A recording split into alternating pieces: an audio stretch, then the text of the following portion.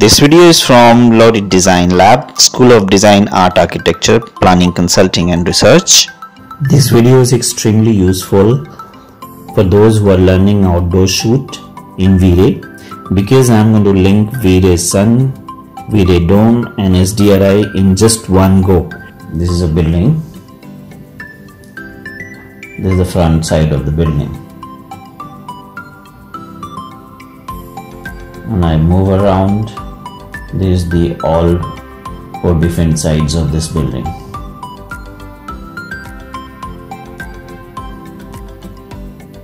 Now we will use V-RAY dome light.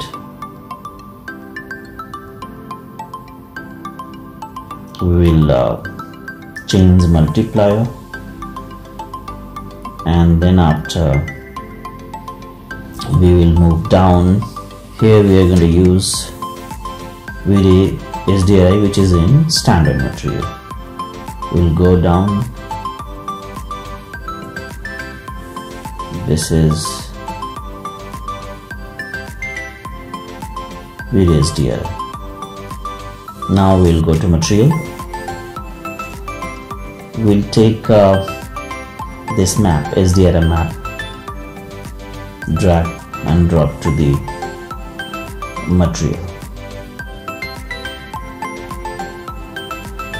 Now we will browse desired HDRI file.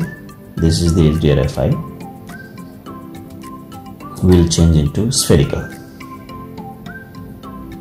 and then we can change the multiplier depending on the kind of intensity of light is required. Now we'll go to the background.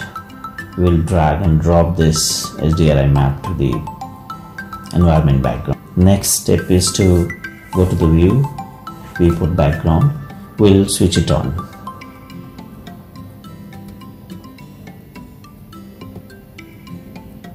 Now it is time to use camera. So we'll go to create camera, V-RAY, and then V-RAY camera or V-RAY physical camera. So we are going to click and drag like this. It's done. Now we will click target and camera together, and we'll position as per the requirement. Almost in the center or a little above the center of the building. And target we are going to move up. Where we are going to move up because we want to see the sun of HDRI.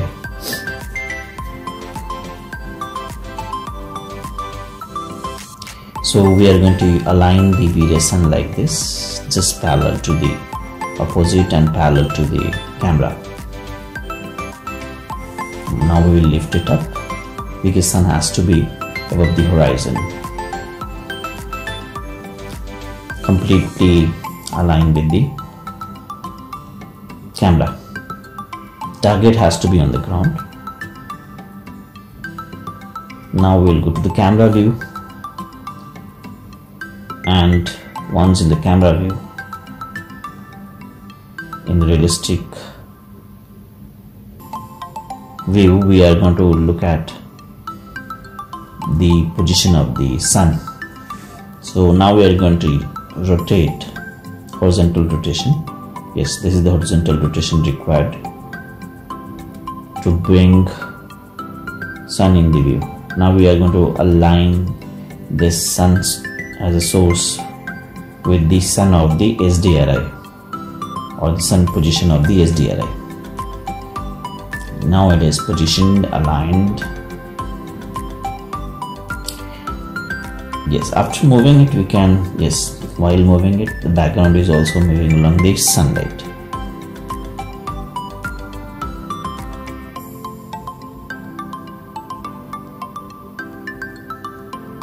So the camera alignment with V-RAY sun is done.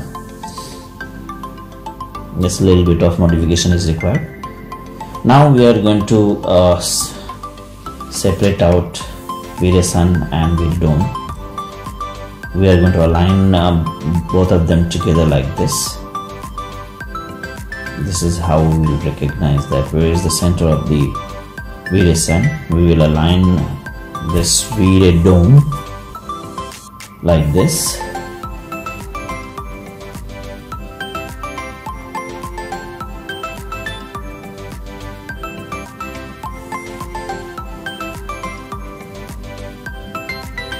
It is almost done. So it shouldn't be that precise, but it should be almost in the center.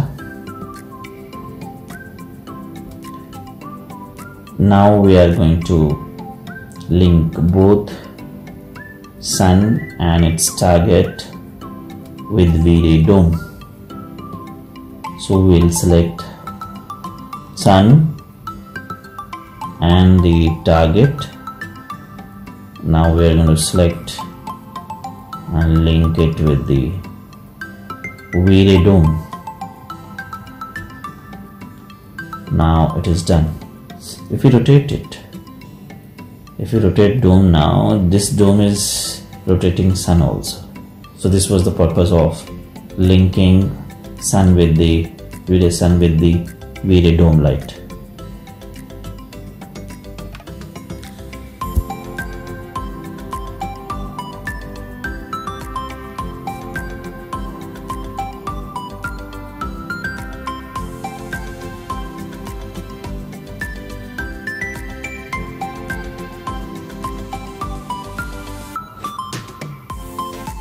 Now this is the process of linking all these three, V-ray sun, V-ray dome and HDRI. Since V-ray sun is now linked with the V-ray dome, so whenever you move V-ray dome, now HDRI background is also going to move as per the rotation of the V-ray dome. This was the purpose. Now this is the camera which is going to shoot, through which we are going to actually look at this building. The last camera was just to align sun dome. Actually, the first camera was just to align V-ray sun with the HDRI background.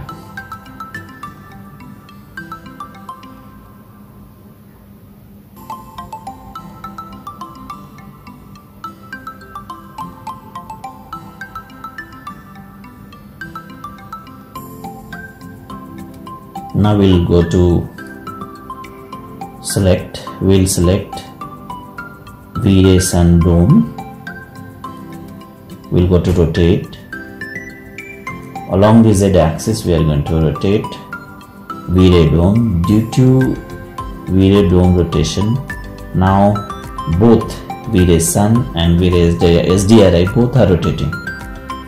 Because dome has linked sun with itself, and due to the linking of these two with HDRI, now both of them, V-ray sun and HDRI, both are rotating. Now we will render to look at the building and the background. This is not what is the effective use of it. So we will be doing a little bit of changes. The background is dark, so we are going to increase the intensity of the HDRI file. Once again I am going to render. So this is what again the effect.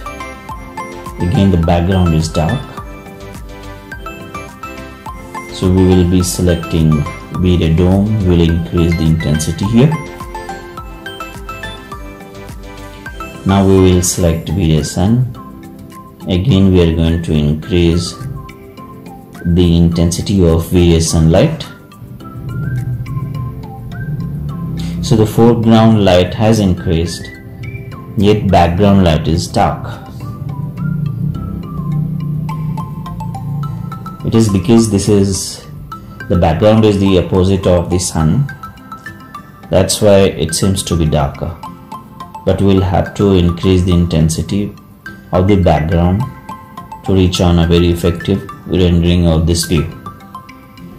We will increase it further.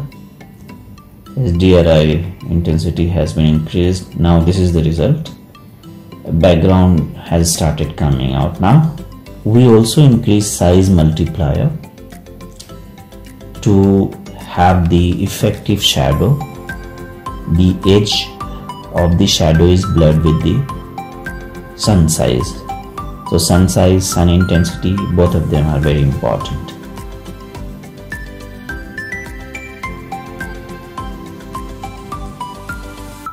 Now the render setup. This is finally we process in V-RAY rendering. So this is frame buffer enabled.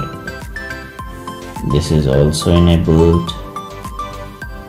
Now we are going to choose adaptive. Yes, these are the three different image sampler. So we will be using very generally used sampler. Environment map, which is already there with HDRI. From yes, we'll have exponential.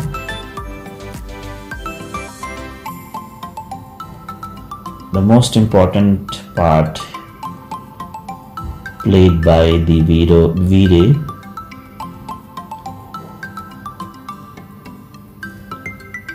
indirect illumination. First we have irradiance map and then light cache. This is how we set irradiance map and light cache. We'll remove the log so that it doesn't come when we render it. So finally we will hit render here. This is what we are getting result out of it. Now we will set final position of the camera before taking out the render of this scene.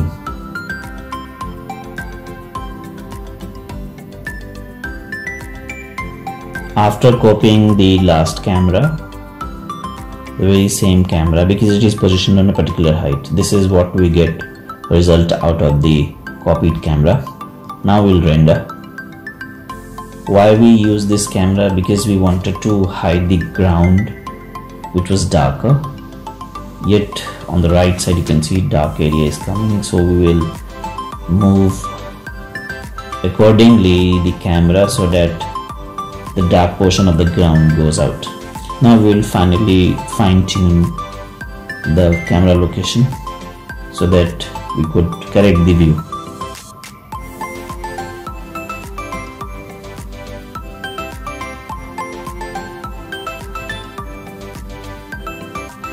Now we'll take camera closer to the building.